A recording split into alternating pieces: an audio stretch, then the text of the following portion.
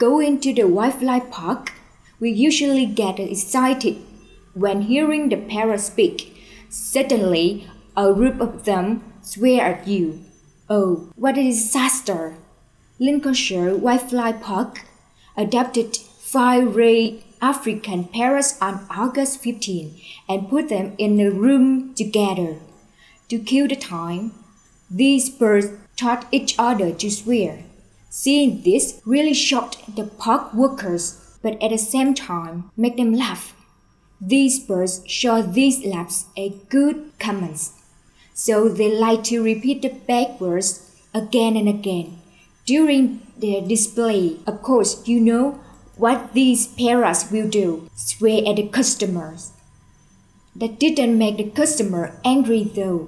In fact, they laughed a lot and loved these parrots.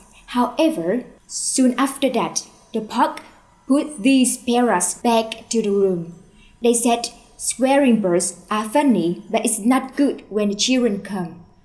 Now, these bad birds must stay in the separate rooms with other good birds. The park chief said he hoped the birds would forget their bad language and start learning the good words from their friends.